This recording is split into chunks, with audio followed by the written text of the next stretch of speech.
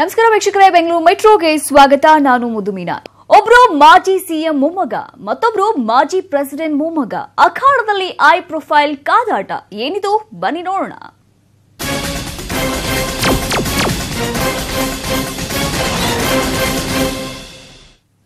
ಒಬ್ರು ಮಾಜಿ ಸಿಎಂ ಮೊಮ್ಮಗ, ಮತ್ತೊಬ್ರು ಮಾಜಿ ರಾಷ್ಟ್ರಪತಿಗಳ ಮೊಮ್ಮಗ. ಇಬ್ಬರು ಒಂದೇ ಅಖಾಡದಲ್ಲಿ ತೊಡೆ ತಟ್ಟಿದ್ದಾರೆ.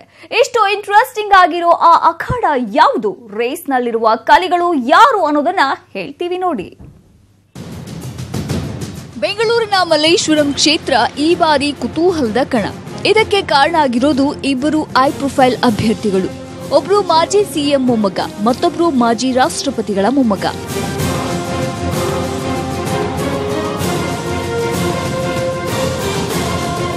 ಮಾಜಿ ಸಿಎಂ ಕೆಂಗಲ್ ಹನುಮಂತಯ್ಯನವರ ಮೊಮ್ಮಗ ಕೆಂಗಲ್ ಶ್ರೀಪಾದ್ ರೇಣು ಇಲ್ಲಿ ಕಾಂಗ್ರೆಸ್ ಅಭ್ಯರ್ಥಿ.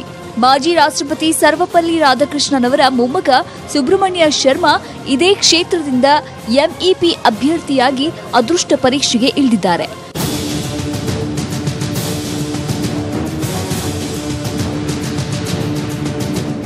ಇಬ್ಬರು ಕೂಡ ತಮ್ಮ ತಾತಂದಿರ ಹೆಸರಲ್ಲೇ ಎಲೆಕ್ಷನ್ ಫೇಸ್ ಮಾಡ್ತಿದ್ದಾರೆ. ತಾವೇ ಗೆಲ್ಲೋದು ಎಂಬ ವಿಶ್ವಾಸದಲ್ಲಿ ಇಬ್ಬರೂ ಇದ್ದಾರೆ. ನಮ್ಮಿಬ್ಬರು ಮೇಜರ್ ಲೀಡರ್ಸ್ ಇದ್ದಾರೆ. ಅವರಿಬ್ಬರೂ ಜೊತೆಯಲ್ಲಿ ಕೆಲಸ ಮಾಡಬೇಕು ಅಂತ ಒಂದು ನಿರ್ಧಾರ ತಗೊಂಡು ಮಾಡಿದ್ದಾರೆ. ಅದು ಭಾಳ ಒಳ್ಳೆಯದು ಸೂಚನೆ ನಮ್ಮ ಕಾಂಗ್ರೆಸ್ ಪಕ್ಷಕ್ಕೆ. ಅದ್ರ ಜೊತೆಯಲ್ಲಿ ನಾನು ಕೆಂಗಲ್ ಹನುಮಂತಯ್ಯನವ್ರ ಮೊಮ್ಮಗ ಅಂತ ಜನಗಳಿಗೂ ಗೊತ್ತಾಗಿದೆ. ನನ್ನ ಪ್ರಕಾರ ನಾವು ಕೂಡ್ಕೊಂಡು ಬರ್ತಾಯಿದೆ, ಒಳ್ಳೇದು ಆಗ್ತಾಯಿದೆ. ಜನಗಳು ಒಂದು ಅಭಿಪ್ರಾಯ ಬದಲಾವಣೆ ಆಗಿದೆ ಇಲ್ಲಿ. ಸೊ ಹೊಸ ಮುಖ, ಹೊಸ ಪರಿಚಯಗಳು, ವಿದ್ಯಾವಂತರು ಬೇಕು ಅಂತ ಕೇಳ್ಕೊಂಡಿದ್ದಾರೆ ಜನ. ಅದರಿಂದ ಧೈರ್ಯವಾಗಿ ಫೈಟ್ ಕೊಡ್ಬೋದು ಅಂತ ಬಂದಿದ್ದೀನಿ. ಅದು ಡಬಲ್ ಪ್ಲಸ್ ಆಗಿದೆ. ಯಾಕೆಂದರೆ ಅವರು ಬಿಸ್ನೆಸ್ ವುಮನ್, ಅವರು ಕಷ್ಟಗಳಿಗೆ ಎಲ್ರಿಗೂ ಕಾಮನ್ ಮ್ಯಾನ್ ರೀಚ್ ಆಗ್ತಾ ಇದ್ದಾರೆ. ನಾವು ಕಾಮನ್ ಮ್ಯಾನ್ ರೀಚ್ ಆಗ್ತಾ ಇದ್ದೀವಿ. ಅವರು ಹೊಸ ಹಳೆಯ ಪಕ್ಷ, ಸೊ ಪಕ್ಷದ ಏಟು ತುಂಬಾ ತೊಗೊಳ್ತಾ ಇದೆ. ಎಷ್ಟೇ ದೊಡ್ಡ ವ್ಯಕ್ತಿಗಳು ಬಂದರೂ ಹಾಲಿ ಶಾಸಕರಾಗಿರುವ ಬಿಜೆಪಿಯ ಅಶ್ವಥ್ ನಾರಾಯಣ ಇಲ್ಲಿ ಹ್ಯಾಟ್ರಿಕ್ ಗೆಲುವಿನ ಕನಸಿನಲ್ಲಿದ್ದಾರೆ. ನಾವು ಪ್ರತಿಯೊಂದು ಮನೆಗೆ ಹೋದಾಗ ಜನ ಅದ್ಭುತವಾದಂಥ ಪ್ರತಿಕ್ರಿಯೆಯನ್ನು ಕೊಡ್ತಿದ್ದಾರೆ, ಪ್ರೋತ್ಸಾಹ ಕೊಡ್ತಿದ್ದಾರೆ, ವಿಶ್ವಾಸ ತೋರ್ತಿದ್ದಾರೆ.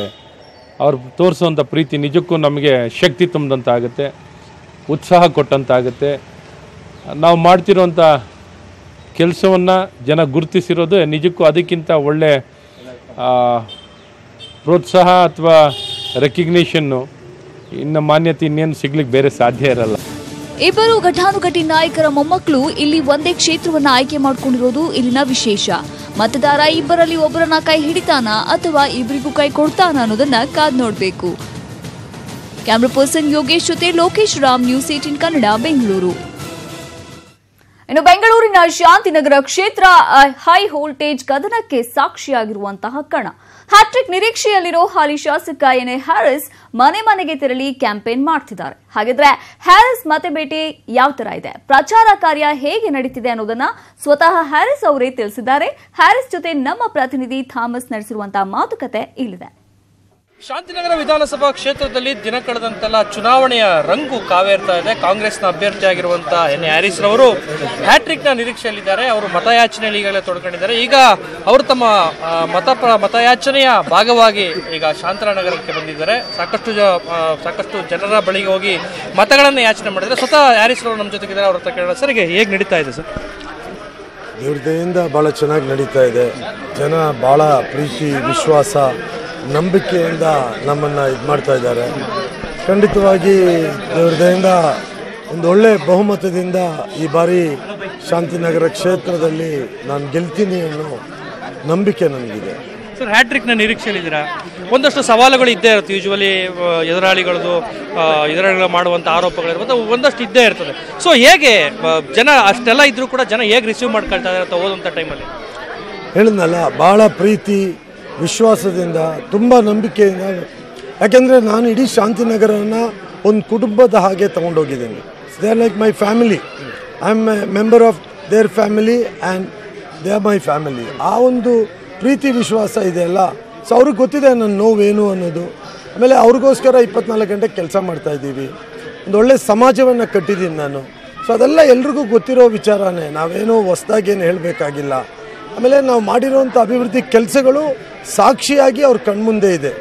ಅದನ್ನು ಕೂಡ ಯಾರೂ ಸುಳ್ಳು ಹೇಳಲಿಕ್ಕೆ ಆಗಲ್ಲ. ನಾನು ಹೇಳೋಕ್ಕಾಗಲ್ಲ, ನಮ್ಮ ವಿರೋಧ ಪಕ್ಷದವರು ಕೂಡ ಹೇಳೋಕ್ಕಾಗಲ್ಲ. ಯಾಕೆಂದರೆ ಅವುಗಳೆಲ್ಲ ಸಾಕ್ಷಿಯಾಗಿ ಉಳ್ಕೊಂಡಿದೆ. ಅದನ್ನು ಯಾರ ಕೈಲಿ ತೆಗೆಯೋಕ್ಕೂ ಆಗಲ್ಲ. ಸೊ ಅದರಿಂದ ಜನ ನನ್ನನ್ನು, ನಾನು ಹೇಳಿದ್ನಲ್ಲ, ನಮ್ಮ ಒಂದು ಅಣ್ಣನ ಸ್ಥಾನದಲ್ಲಿ, ಸಹೋದರನ ಸ್ಥಾನದಲ್ಲಿ ಪ್ರತಿಯೊಬ್ಬರು ಆ ಒಂದು ಪ್ರೀತಿ ವಿಶ್ವಾಸದಲ್ಲಿ ನೋಡ್ತಾರೆ. ಸೊ ಇಡೀ ಕ್ಷೇತ್ರವನ್ನು ಜೊತೆಗೆ ತೊಗೊಂಡು ಹೋಗ್ತಾ ಇದ್ದೀನಿ. ಖಂಡಿತ ಅವರೇ ಪ್ರತೀಕ್ಷೆ, ಅವ್ರು ನನ್ನ ಹತ್ರ ಹೇಳ್ತಾ ಇದ್ದೀವಿ, ಯಾಕೆ ಓಟ್ ಕೇಳಕ್ಕೆ ಬರ್ತೀರಾ, ನಾವು ನಿಮಗೆ ಓಟ್ ಹಾಕೋದು ಅನ್ನೋ ಮಟ್ಟಕ್ಕೆ ಮಾತಾಡ್ತಾ ಇದ್ದಾರೆ. ಸರ್, ಅಜೆಂಡಾ ಏನು ಈ ಸಲ? ಪ್ರತಿಯೊಬ್ಬ ಅಭ್ಯರ್ಥಿ ತನ್ನದೇ ಆದ ರೀತಿಯಲ್ಲಿ ಕೆಲವೊಂದು ಅಂಶಗಳನ್ನು ಇಟ್ಕೊಂಡು ಜನರ ಬಳಿಗೆ ಹೋಗ್ತಾ ಇದ್ದಾರೆ.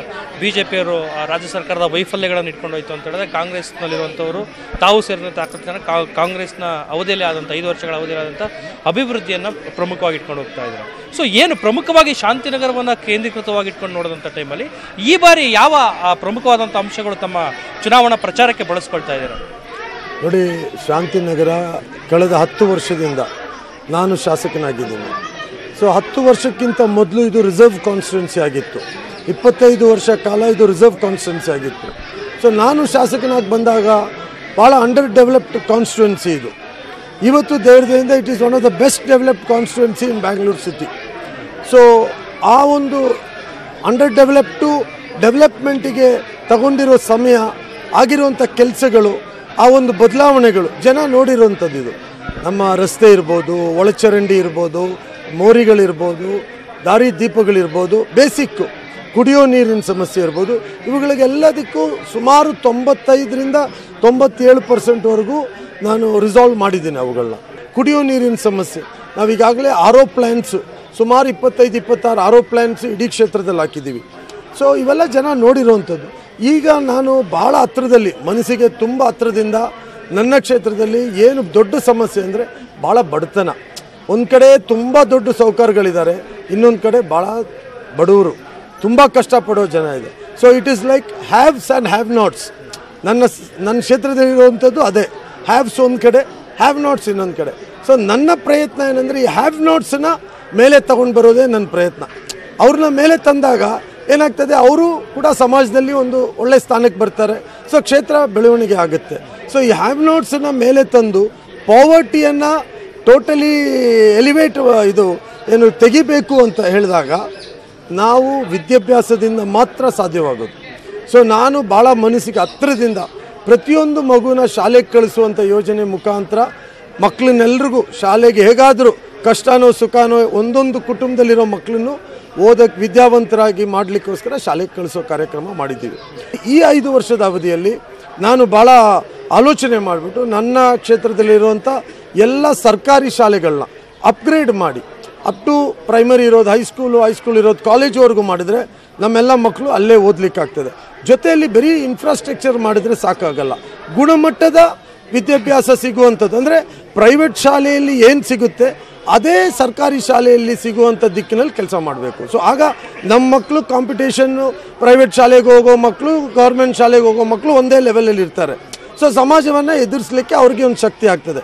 ಸೊ ಅದು ನನ್ನ ಪ್ರಿಯಾರಿಟಿ. ಈ ಎರಡನೇದು ಆರೋಗ್ಯದ ಇದರಲ್ಲಿ ನಮ್ಮಲ್ಲಿ ಮೆಟರ್ನಿಟಿ ಹೋಮ್ಸ್ ಇದೆ, ಆಸ್ಪತ್ರೆಗಳಿಲ್ಲ ಸರ್ಕಾರಿ ಕಡೆಯಿಂದ. ಸೊ ನಾವು ಈಗ 2, ಒಂದು ಜೋಗಪಾಳ್ಯದಲ್ಲಿ ದೊಡ್ಡ ಒಂದು ಮೆಟರ್ನಿಟಿ ಹೋಮ್, ಒಂದು ಶಾಂತಿನಗರ, 2 ದೊಡ್ಡ ಮೆಟರ್ನಿಟಿ ಹೋಮ್ ಇದೆ. ಅವುಗಳನ್ನ ಒಂದು 30-40 ಬೆಡ್ ಹಾಸ್ಪಿಟಲ್ ಆಗಿ ಬದಲಾವಣೆ ಮಾಡಬೇಕು.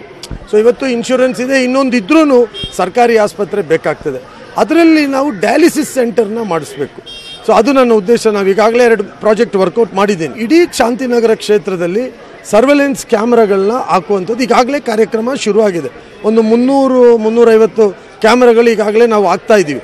So all exit and entry point.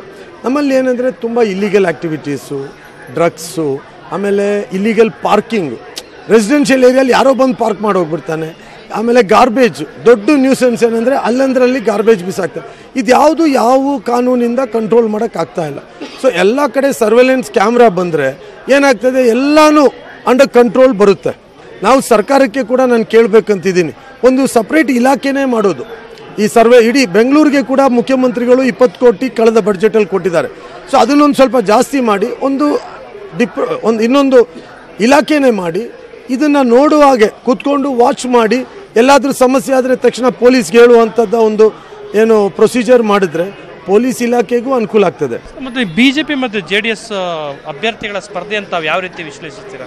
ಖಂಡಿತವಾಗಿ ಟಫ್ ಫೈಟ್ ಏನಿಲ್ಲ. ಇಲ್ಲಿ 15ನೇ ತಾರೀಕು ಆಗಲಿಕ್ಕೆ ನಾನು ನನ್ನ ಜನ ಕಾಯ್ತಾ ಇದ್ದಾರೆ. ಇವರಿಬ್ಬರು ಏನಂತ ದೊಡ್ಡ ಸ್ಪರ್ಧಿ ನನಗೆ ನನ್ನ ವಿರುದ್ಧ ನಿಂತಿರೋರು ಆಪರ್ಚುನಿಸ್ಟ್. ಇವರು ಚರಿತ್ರೆ ಸೃಷ್ಟಿ ಮಾಡಿದ್ರು ನನ್ನನ್ನು 2ನೇ ಬಾರಿ ಎಲೆಕ್ಟ್ ಮಾಡಿ, ಅಂದರೆ immediately first second time. So ಈ ಚರಿತ್ರೆ ಸೃಷ್ಟಿ ಮಾಡಿರೋ ಜನ 3ನೇ ಬಾರಿ ನನ್ನನ್ನು ಗೆಲ್ಲಿಸಿ ಇನ್ನೊಂದು ಚರಿತ್ರೆ ಇನ್ನೊಂದು ಸರಿ ಸೃಷ್ಟಿ ಮಾಡ್ತಾರೆ ಅಂತ ಹೇಳಕ್ಕೆ ಇಷ್ಟಪಡ್ತೀನಿ.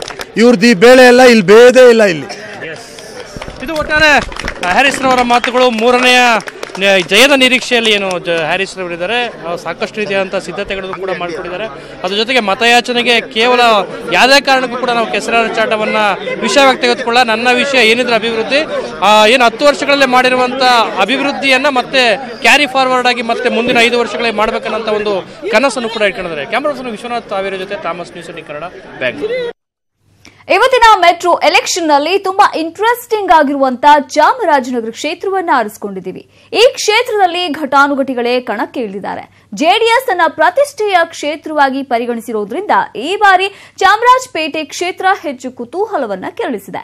ಈ ಕ್ಷೇತ್ರದ ನಾಡಿ ಮಿಡಿತ ಹೇಗಿದೆ ಅನ್ನೋದನ್ನ ತಿಳ್ಕೊಂಡು ಬರೋಣ ಬನ್ನಿ.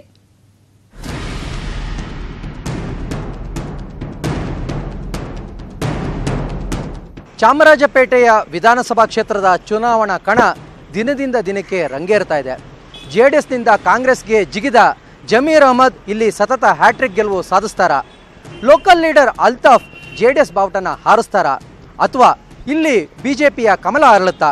ಹೀಗೆ ಈ ಒಂದು ಕ್ಷೇತ್ರದ ಮೇಲೆ ಸಾಕಷ್ಟು ಕುತೂಹಲ ಮತ್ತು ನಿರೀಕ್ಷೆಗಳಿವೆ.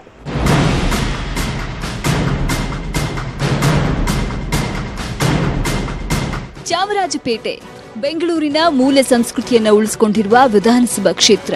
ಇಲ್ಲಿ ಬಡವರು, ಕೆಳ ಮಧ್ಯಮ ಮತ್ತು ಮಧ್ಯಮ ವರ್ಗದವರೇ ಹೆಚ್ಚು.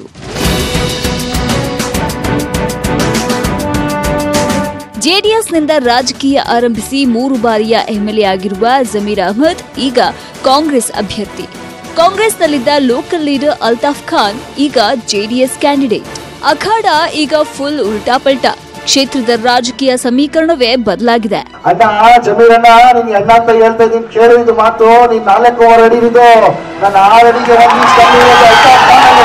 ಅಮಿತಾಬ್ ಬಚ್ಚನ್ 7 ಅಡಿ, ತೆಂಡೂಲ್ಕರ್ ಎಷ್ಟಡಿ ಇರೋದು. ಚಾಮರಾಜಪೇಟೆ ಕ್ಷೇತ್ರದಲ್ಲಿ ಮುಸ್ಲಿಂ ಸಮುದಾಯ ಹಾಗೂ ಪರಿಶಿಷ್ಟರೇ ಹೆಚ್ಚಿನ ಸಂಖ್ಯೆಯಲ್ಲಿದ್ದಾರೆ. ಕಾಂಗ್ರೆಸ್, ಜೆಡಿಎಸ್ ಎರಡರಲ್ಲೂ ಮುಸ್ಲಿಂ ಅಭ್ಯರ್ಥಿಗಳಿರೋ ಕಾರಣಕ್ಕೆ ಮತ ವಿಭಜನೆ ಆಗೋ ಸಾಧ್ಯತೆ ಇದೆ. ಇದನ್ನೇ ಎನ್ಕ್ಯಾಶ್ ಮಾಡೋಕೆ ಪ್ಲಾನ್ ಮಾಡ್ತಾ ಇದೆ ಬಿಜೆಪಿ. ಹಾಗಿದ್ರೆ ಚಾಮರಾಜಪೇಟೆ ಅಖಾಡ ಹೇಗಿದೆ, ಇಲ್ಲಿನ ಜಾತಿ ಲೆಕ್ಕಾಚಾರ ಏನು ಅನ್ನೋದನ್ನ ನೋಡೋದಾದ್ರೆ, ಒಟ್ಟು 2,16,000 ಮತದಾರರಿರುವ ಚಾಮರಾಜಪೇಟೆಯಲ್ಲಿ ಬಹುಸಂಖ್ಯೆಯ 80,000 ಮುಸ್ಲಿಂ ವೋಟರ್ಸ್ ಇದ್ದಾರೆ. ಇನ್ನು 65,000 ಪರಿಶಿಷ್ಟ ಜಾತಿ ಹಾಗೂ ಪರಿಶಿಷ್ಟ ಪಂಗಡದವರು, 35,000 ಒಬಿಸಿ ಮತದಾರರು, 12,000 ಕ್ರಿಶ್ಚಿಯನ್ನರು, 10,000 ಒಕ್ಕಲಿಗರು ಹಾಗೂ 9,500 ಕುರುಬ ಸಮುದಾಯ ಮತದಾರರಿದ್ದಾರೆ.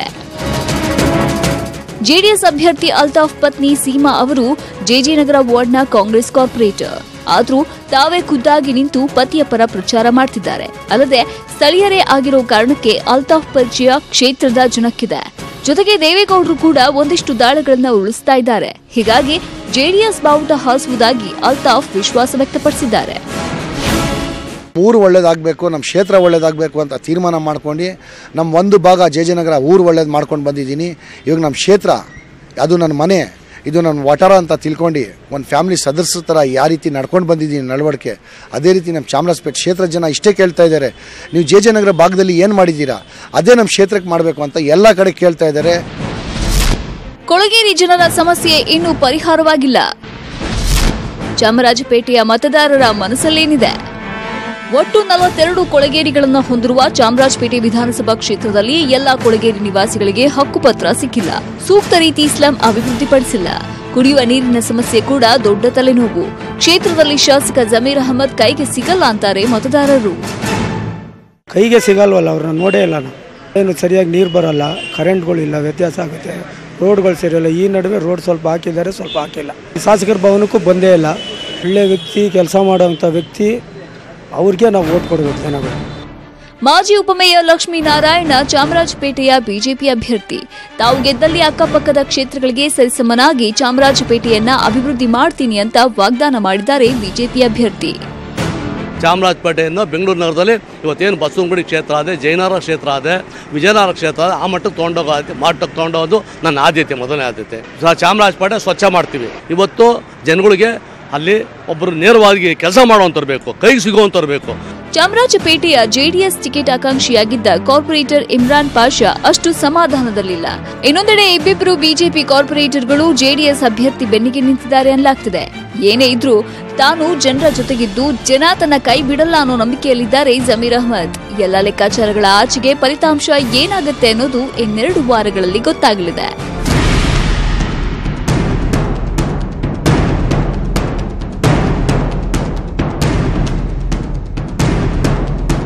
ಶಾಸಕ ಜಮೀರ್ ಅಹ್ಮದ್ ಓಟಕ್ಕೆ ಬ್ರೇಕ್ ಹಾಕಲು ಜೆಡಿಎಸ್ ಅಭ್ಯರ್ಥಿ ಅಲ್ತಾಫ್ ತಂತ್ರ ರೂಪಿಸ್ತಾ ಇದ್ರೆ, ಜಮೀರ್ ಅಹ್ಮದ್ ಅದಕ್ಕೆ ಪ್ರತಿತಂತ್ರ ರೂಪಿಸ್ತಾ ಇದ್ದಾರೆ. ಒಟ್ಟಾರೆ ಕಾಂಗ್ರೆಸ್, ಜೆಡಿಎಸ್, ಬಿಜೆಪಿ ತ್ರಿಕೋಣ ಸ್ಪರ್ಧೆ ಇರುವಂತಹ ಈ ಕ್ಷೇತ್ರದಲ್ಲಿ ಮತದಾರ ಯಾರ ಕೈ ಹಿಡಿತಾರೆ ಅನ್ನೋದು ಇನ್ನು ಯಕ್ಷ ಪ್ರಶ್ನೆಯಾಗಿದೆ. ಕ್ಯಾಮರಾ ಪರ್ಸನ್ ಲೋಕೇಶ್ ಚಂದ್ರಕಾಂತ್ ಜೊತೆ ಶ್ಯಾಮ್, News18 ಕನ್ನಡ, ಬೆಂಗಳೂರು. ಅದೊಂದು ನಟೋರಿಯಸ್ ಗ್ಯಾಂಗ್. ವ್ಯಾಪಾರಿಗಳೇ ಅವರ ಟಾರ್ಗೆಟ್. ಸಾಮಾನ್ಯ ಸವಾರರಂತೆ ಬೈಕ್ನಲ್ಲಿ ಬರ್ತಾರೆ. ಹಣ ಇಡ್ಕೊಂಡು ಹೋಗ್ತಿರೋ ಯಾರಾದ್ರೂ ಅವ್ರ ಕೈಗೆ ಸಿಕ್ಬಿದ್ರೆ ಅಷ್ಟೇ, ಹಣನೂ ಇರಲ್ಲ, ಪ್ರಾಣಕ್ಕೆ ಗ್ಯಾರಂಟಿನೂ ಇರೋಲ್ಲ. ಕೊನೆಗೆ ಆ ಕಥನ ಗ್ಯಾಂಗ್ ಕಾಕಿ ಬಲೆಗೆ ಬಿದ್ದಿದೆ ನೋಡಿ. ಸಿಗರೇಟ್ ವ್ಯಾಪಾರಸ್ಥರು ಪಿಗ್ಮಿ ಏಜೆಂಟರಿ ಟಾರ್ಗೆಟ್. ಖೆಡ್ಡಾಗೆ ಬಿತ್ತು ಕಂಟ್ರಿ ಮೇಡ್ ನಟೋರಿಯಸ್ ಗ್ಯಾಂಗ್. ಈ ಸಿಸಿಟಿವಿ ದೃಶ್ಯಗಳನ್ನ ಸರಿಯಾಗಿ ಗಮನಿಸಿ. ಇವರು ಸಾಮಾನ್ಯ ಬೈಕ್ ರೈಡರ್ಗಳಲ್ಲ. ಹೆಲ್ಮೆಟ್ ಹಾಕೊಂಡು ರಸ್ತೆ ಸುತ್ತೋ ನಟೋರಿಯಸ್ ಗ್ಯಾಂಗ್ ಇದು. ವ್ಯಾಪಾರ ಮಾಡಿ ಹಣ ತೆಗೆದುಕೊಂಡು ಹೋಗುವವರೇ ಇವರ ಟಾರ್ಗೆಟ್. ಈ ಫೋಟೋದಲ್ಲಿರೋ ಸೈಯದ್ ಅಬ್ರಹಾರ್, ನಸ್ರುಲ್ಲಾ, ತೌಸಿಫ್ ತಬ್ರೇಜ್ ಖಾಕಿ ಬಲೆಗೆ ಬಿದ್ದಿದ್ದಾರೆ. ಬಂಧಿತರಿಂದ 2 ನಾಡ ಪಿಸ್ತೂಲ್, 4 ಜೀವಂತ ಗುಂಡುಗಳು, 2 ಬೈಕ್, ನಕಲಿ ನಂಬರ್ ಪ್ಲೇಟ್ ಜೊತೆ 80,000 ರೂಪಾಯಿ ಹಣ ಸೀಸ್ ಮಾಡಿದ್ದಾರೆ. ನಮಗೆ ಒಂದು ಮಾಹಿತಿ ಇರ್ತದೆ, ಇವರು ಎಲ್ಲ ಕಡೆ ಚಾಕು ತೋರಿಸಿ ಚಾಕುನಲ್ಲಿ ಬ್ಯಾಗ್ನ ಹ್ಯಾಂಡಲ್ನ ಕಟ್ ಮಾಡಿಕೊಂಡು ಕಿತ್ಕೊಂಡು ಹೋಗ್ತಾ ಇರ್ತಾರೆ, ಆ ಥರದ್ದೆಲ್ಲ ಮಾಹಿತಿ ಇತ್ತು. ಆದರೆ ಪಿಸ್ಟಲ್ಸ್, ಕಂಟ್ರಿ ಮೇಡ್ ಪಿಸ್ಟಲ್ಸ್ ಇರೋದ್ರ ಬಗ್ಗೆ ಮಾಹಿತಿ ಇರಲಿಲ್ಲ. ಆದರೆ ಸರ್ಪ್ರೈಸಿಂದ ಅವ್ರನ್ನ ಹಿಡಿದಂಥ ಸಂದರ್ಭದಲ್ಲಿ ಅವರ ವಶದಲ್ಲಿ 2 ಕಂಟ್ರಿ ಮೇಡ್ ಪಿಸ್ಟಲ್ಸ್ ಸಹ ಸಿಗ್ತವೆ. ಅದ್ರ ಜೊತೆಗೆ 4 ಲೈವ್ ರೌಂಡ್ ಸಿಗ್ತದೆ. ಈ most wanted ಗ್ಯಾಂಗ್ನ king pin Syed ಅಬ್ರಹಾರ್ ಹಾಗೂ ಆತನ ಶಿಷ್ಯ ನಸ್ರುಲ್ಲಾ ವಿರುದ್ಧ ಈಗಾಗಲೇ ರೌಡಿ ಶೀಟ್ ಓಪನ್ ಆಗಿದೆ. ಅಬ್ರಹಾರ್ ಒಬ್ಬನ ವಿರುದ್ಧವೇ ಒಟ್ಟು 30 ಕೇಸ್ಗಳು ದಾಖಲಾಗಿವೆ. ಕೊನೆಗೂ ಖತರ್ನಾಕ್ ಗ್ಯಾಂಗ್ ಜೈಲು ಸೇರಿರೋದ್ರಿಂದ ಜನರು ನಿಟ್ಟುಸಿರು ಬಿಟ್ಟಿದ್ದಾರೆ. ಮುನಿರಾಜು ಜೊತೆ Puttaraju, crime bureau, News18 Kannada. ಕಳೆದ ಬಾರಿ ಪಿಯು ಪರೀಕ್ಷೆಯ ಮೌಲ್ಯಮಾಪಕ ಗಲಾಟೆ ಆಯಿತು. ಈ ಬಾರಿ ವ್ಯಾಲ್ಯೂಯೇಷನ್ ಏನೋ ಮುಗ್ದಿದೆ, ಆದ್ರೆ ಪಿಯು ಶಿಕ್ಷಕರು ಹಾಗೂ ಪಿಯು ಬೋರ್ಡ್ ಗಲಾಟೆ ಮಾತ್ರ ಮುಗ್ದಿಲ್ಲ. ಏನಿದು ಹೊಸ ರಗಳೆ ಅಂತಿದ್ದೀರಾ? ಈ ಸ್ಟೋರಿ ನೋಡಿ ಗೊತ್ತಾಗುತ್ತೆ. ಪ್ರತಿ ವರ್ಷ ಪಿಯುಸಿ ಶಿಕ್ಷಕರು ಹಾಗೂ ಪದವಿ ಪೂರ್ವ ಶಿಕ್ಷಣ ಇಲಾಖೆಯ ನಡುವೆ ಗಲಾಟೆ ಇದ್ದಿದ್ದೆ. ಈ ಬಾರಿ ರಜೆ ಕಡಿತ ಮಾಡಿರೋ ಪಿಯು ಬೋರ್ಡ್ ವಿರುದ್ಧ ಪಿಯು ಶಿಕ್ಷಕರು ಮತ್ತೆ ಸಮರ ಸಾರಿದ್ದಾರೆ. ಮೇನಲ್ಲಿ ಎಲೆಕ್ಷನ್ ನಡೆಯೋದ್ರಿಂದ 1 ತಿಂಗಳ ಮುಂಚೆಯೇ ಪರೀಕ್ಷೆ ನಡೆಸಿದ್ದ ಪಿಯು ಬೋರ್ಡ್ ಈಗಾಗಲೇ ಫಲಿತಾಂಶವನ್ನು ಕೊಟ್ಟಿದೆ. ಆದರೆ ಮೌಲ್ಯಮಾಪನ ಮಾಡಿರೋ ಶಿಕ್ಷಕರ ರಜೆಯನ್ನ ಕಡಿತ ಮಾಡಿ ಮೇ 1ಕ್ಕೆ ಪಿಯುಸಿ ಕ್ಲಾಸ್ ಆರಂಭ ಮಾಡುವಂತೆ ಸುತ್ತೋಲೆ ಹೊರಡಿಸಿದೆ. ಈ ಸುತ್ತೋಲೆ ವಿರುದ್ಧ ನಗರದ ಪಿಯು ಶಿಕ್ಷಕರು ಇವತ್ತು ತರಗತಿ ಬಹಿಷ್ಕರಿಸಿದ್ರು. ಉಪನ್ಯಾಸಕರ ಸಂಘ ಕರೆ ಕೊಟ್ಟಿರ್ತಕ್ಕಂಥ ತರಗತಿ ಬಹಿಷ್ಕಾರವನ್ನು ಮಾಡಿದ್ದಾರೆ. ರಾಜ್ಯದ ಎಲ್ಲ ಪದವಿ ಪೂರ್ವ ಕಾಲೇಜುಗಳಲ್ಲಿ ಉಪನ್ಯಾಸಕರು ಸಹಿ ಮಾಡಿ ತರಗತಿಗೆ ಹೋಗಿಲ್ಲ. ಎಲ್ಲ ಕಾಲೇಜುಗಳು ಬಂದಾಗಿದೆ. ಇವತ್ತು ಮಾನ್ಯ ನಿರ್ದೇಶಕರು 11/4/2018 ಹೊರಡಿಸಿರ್ತಕ್ಕಂಥ ಸುತ್ತೋಲೆಯನ್ನು ವಾಪಸ್ ಪಡೆಯಬೇಕು. ಉಪನ್ಯಾಸಕರಿಗೆ ಬೇಸಿಗೆ ರಜೆಯನ್ನು ಕಡಿತ ಮಾಡದೇ ಯಥಾಸ್ಥಿತಿ ಜೂನ್ 1ನೇ ತಾರೀಕಿಂದ ಶೈಕ್ಷಣಿಕ ವರ್ಷ ಪ್ರಾರಂಭ ಮಾಡತಕ್ಕಂಥ ಒಂದು ಆದೇಶವನ್ನು ಮಾಡಬೇಕು ಅಂತ ನಾವು ಸರ್ಕಾರವನ್ನು ಒತ್ತಾಯಿಸ್ತೇವೆ. ಅತ್ತಿಗುಪ್ಪೆ ಸರ್ಕಾರಿ PU college, Vivekananda college, Rajajinagar, Seshadripuram ಕಾಲೇಜಿನಲ್ಲಿ ತರಗತಿ ಬಹಿಷ್ಕರಿಸಲಾಗಿತ್ತು. ಶಿಕ್ಷಕರ ಮೇಲೆ ಸರ್ಕಾರ ದಬ್ಬಾಳಿಕೆ ಮಾಡುತ್ತಿದೆ ಅನ್ನೋದು ಮೇಷ್ಟ್ರುಗಳ ಆರೋಪ. ಈ ಬಗ್ಗೆ ಪಿಯು ಬೋರ್ಡ್ ನಿರ್ದೇಶಕಿ ಶಿಖಾ ಮೇಡಂ ಅವರನ್ನ ಕೇಳಿದ್ರೆ ಸುತ್ತೋಲೆ ವಾಪಸ್ ಪಡೆಯೋಕೆ ನೀತಿ ಸಂಹಿತೆ ಜಾರಿಯಲ್ಲಿದೆ ಅನ್ನೋ ಉತ್ತರ ಕೊಡ್ತಿದ್ದಾರೆ. ಕ್ಯಾಮರಾ ಪರ್ಸನ್ ನವೀನ್ ಮಂಡ್ಯ ಜೊತೆ ಲೋಕೇಶ್ ರಾಮ್, News18 ಕನ್ನಡ, ಬೆಂಗಳೂರು. ಬೆಳಗ್ಗೆ ದಾಂಪತ್ಯ ಜೀವನಕ್ಕೆ ಕಾಲಿಟ್ಟ ಸ್ಯಾಂಡಲ್ವುಡ್ನ ಚಿರು ಮೇಘನ ಜೋಡಿಯ ಅದ್ಧೂರಿ ಆರತಕ್ಷತೆ ಅರಮನೆ ಮೈದಾನದಲ್ಲಿ ನಡೆಯಿತು. ಅರಮನೆ ಮೈದಾನದಲ್ಲಿ ಚಿರು ಮತ್ತು ಮೇಘನ ರಿಸೆಪ್ಷನ್ ಸಂಭ್ರಮ ಮನಸೂರೆಗೊಂಡಿತ್ತು. ಚಿತ್ರರಂಗದ ಹಲವು ಗಣ್ಯರು ಆಗಮಿಸಿ ಶುಭ ಕೋರಿದ್ರು. ಮರೂನ್ ಮತ್ತು ಗೋಲ್ಡನ್ ಬಣ್ಣದ ಸ್ಯಾರಿಯಲ್ಲಿ ಮೇಘನಾ ರಾಜ್ ಮಿಂಚಿದ್ರೆ ಬ್ಲಾಕ್ ಮತ್ತು ಗೋಲ್ಡನ್ ಬಣ್ಣದ ಸೂಟ್ನಲ್ಲಿ ಚಿರು ಕಂಗೊಳಿಸಿದ್ರು.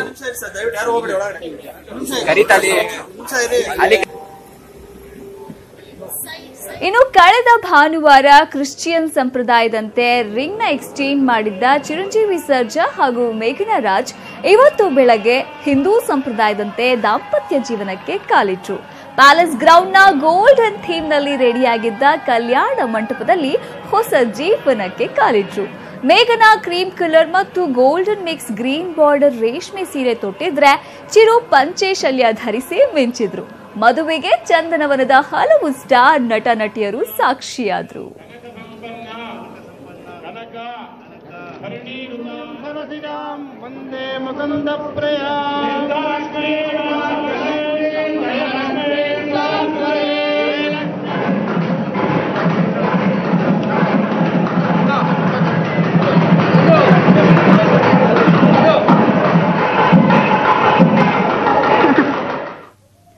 ಮದುವೆಯಾಗಿ ಹೊಸ ಜೀವನಕ್ಕೆ ಕಾಲಿಟ್ಟ ಚಿರು ಮತ್ತೆ ಮೇಘನಾ ಇಬ್ಬರಿಗೂ ಕೂಡ ನಾವು ಆಲ್ ದಿ ಬೆಸ್ಟ್ ವಿಶಸ್ ತಿಳಿಸ್ತಾ ಇವತ್ತಿನ ಬೆಂಗಳೂರು ಮೆಟ್ರೋ ನೋಡ್ತಾ ಇರಿ ನ್ಯೂಸ್ 18 ಕನ್ನಡ. ಜಾಲ ನಮ್ಮದು, ಬಲ ನಿಮ್ಮದು.